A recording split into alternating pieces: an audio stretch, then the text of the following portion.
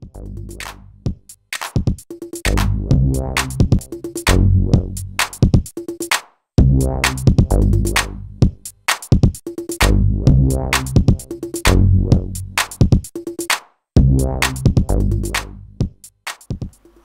everyone, this is Harry from Iris Communication. In this video, I'm going to show you how you can install Google Translate at your Samsung Galaxy Note 2. For this, you need to unlock the phone.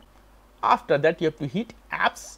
At apps, you have to find one app. It's called Google Play Store, Android Market, whatever name is.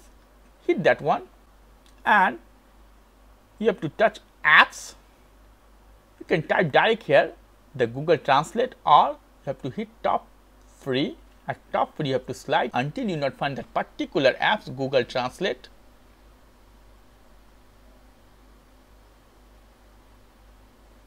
As you see, here is Google Translate. Hit this one, it's free. Hit install. Accept term and condition. It's downloading now. It's only 3.27 megabyte. It's installing now. And it's done. It's giving me two options. One is open, another is uninstall. I will hit menu or home button. As you see, Google Translate here, but I want to show you exact location of this soft. Hit apps. After that, drag one side until you not find. As you see, Google Translate here. Touch this one.